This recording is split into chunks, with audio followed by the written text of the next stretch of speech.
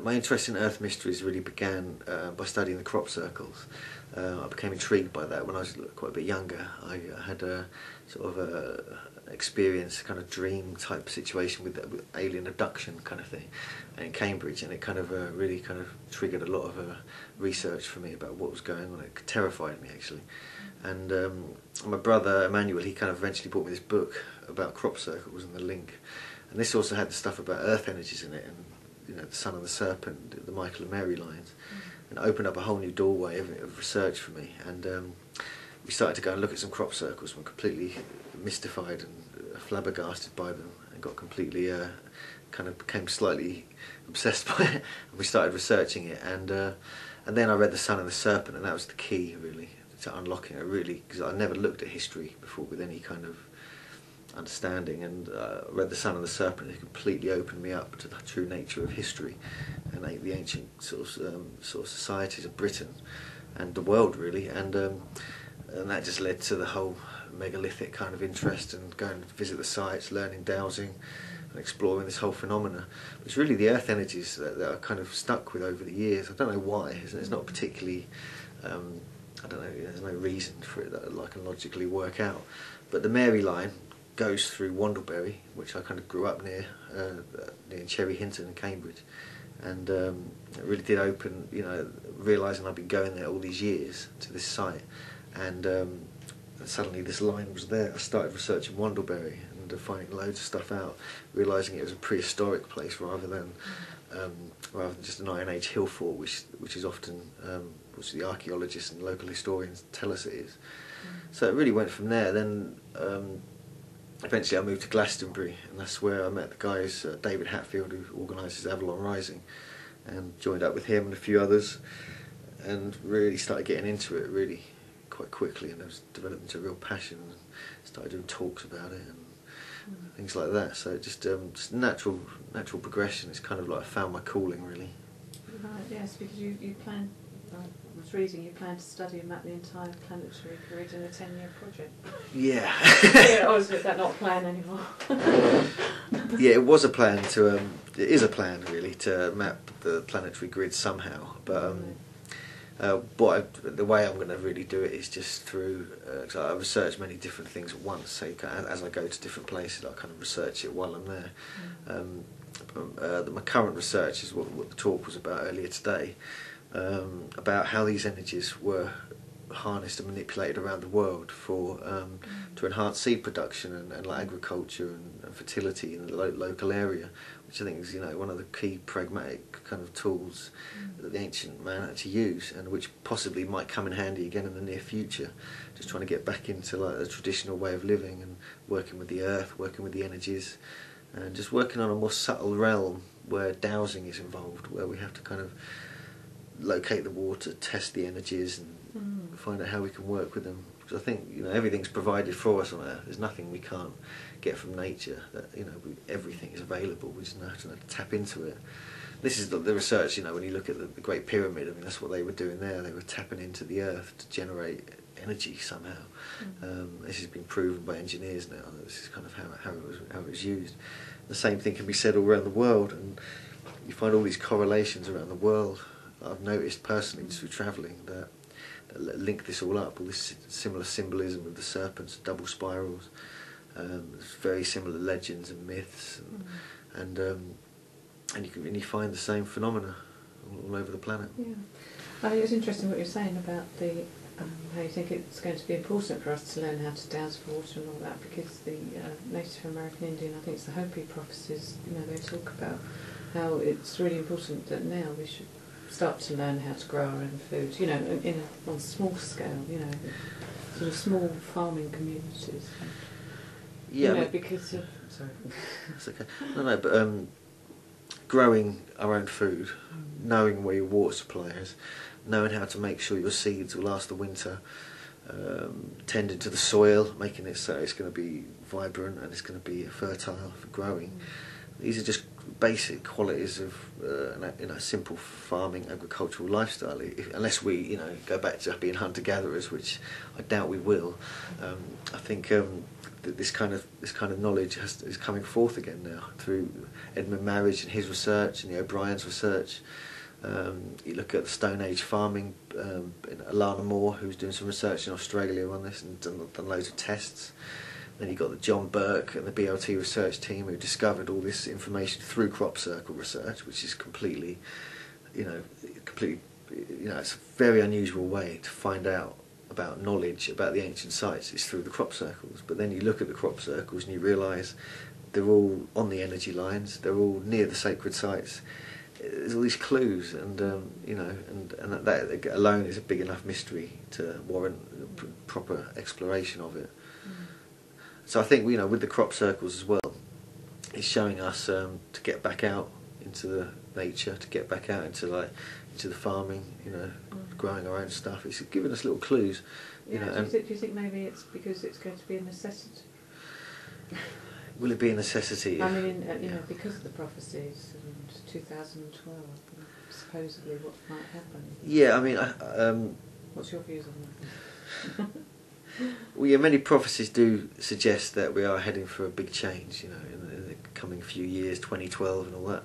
And I think we do have to take a look at that with a very respectful eye and just, take that on board, because, the indigenous tribes who are currently telling us, sharing knowledge with us, are telling us to get back to nature. And I think naturally a lot of us who want to are getting back into that way of life and wanting that good life as such, getting back to growing our own food. But really it is going to become an essential tool. And I think it's just getting back to basics in a way. It's not even like anything great and mystical or anything. It's just like, I want to know how to grow food, I want to know where my water is, I want to know I'm going to survive and all my seeds are going to survive. I want to know, just learning basic tools of living and survival. And I think that's going to come into play over the generations. Again, it's like a cycle repeating itself, really. Yeah, well, it's also about living in harmony, isn't it, with the earth? Yeah, living in harmony. Yeah, it does come down to that, really. Yeah, we really do have to get back to that kind of. It's just the simple ways, really. I think when you haven't got supermarkets, you haven't got all this complicated machinery. You kind of, it's good just to tend to your local area. I study nutrition. Have studied nutrition. Got qualified diploma in nutrition, and I run a nutrition business, and so I've studied the minerals, and I've studied probiotics and microbes in the soil and this kind of thing anyway, so I find this all very interesting. And I've also, my other big interest is obviously the megalithic sciences and the earth energies and the earth mysteries, and my latest research, they've all come together, so I'm quite pleased in a way, because two of my favourite subjects blended together into this new project. And yeah, I organised the Megalithomania conference in Glastonbury with John Martineau and Gareth Mills. They helped me do it, and we founded it together a couple of years ago, which is in 2008. It's on May the 17th and 18th at the Assembly Rooms. We've got invited speakers from all over the world to kind of focus on all these megalithic sciences and geomancy. I'm a co-editor of the Avalon Rising magazine.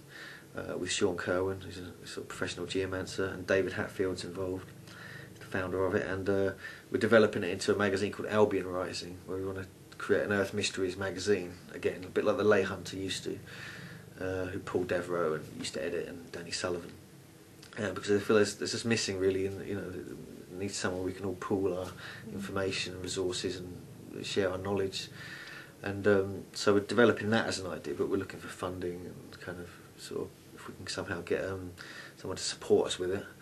Anyone out there, please? Yeah. We want to get everyone involved in it. We're not kind of trying to be exclusive or anything. We're just creating a new sort of project.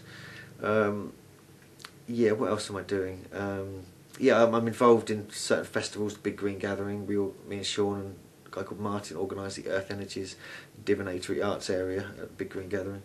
We do Avalon Rising spaces at Sunrise Celebration and various other. We work with the Antiquarian Society in Sussex. We worked at Out of the Ordinary, which is a fantastic festival, which is also on this website, I believe. And Yeah, Avalon Rising and the Antiquarian Society, we kind of work as a team now. We're planning to travel to places around the world and do tours and take people with us and write books about. We're going to do combined books with articles in it and things like that. So we've got quite a lot on the go. And the other thing which really interests me is the Loxodrome line, which I think you've been talking about with Edmund and Joy O'Brien and Carolyn, and I've been studying that independently, been meeting up with Joy to kind of research it. I'm going to do a write-up about that, because I feel it's important knowledge that to have these megalithic stones and this alignment through East Anglia. It's quite amazing, really, and it starts at Wandlebury, so coming back to my home.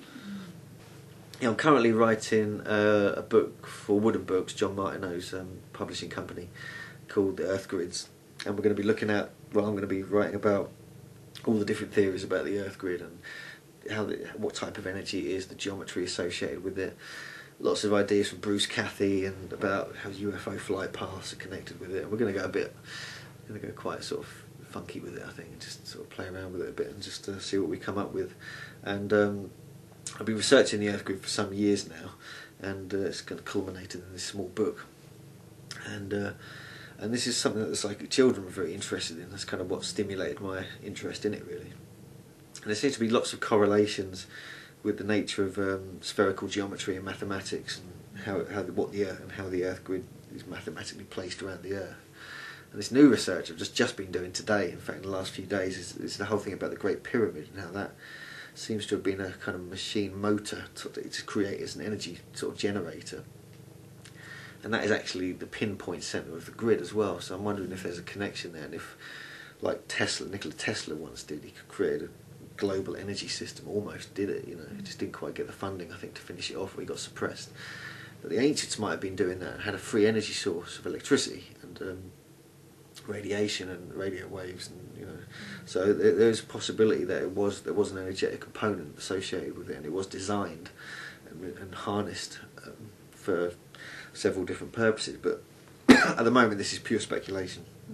But the Earth Grid book's going to really have a look at all the different subjects associated with it, from ancient metrology, which is like John Neal's research, to how the sacred sites, how they're harmonically placed around the Earth, how the sites seem to encode their own longitude and latitude within them, which is archaeocryptography, the work of Carl Monk, and also a lot about how ley lines are associated with it. The magnetic field seems to be a definite sort of part of it.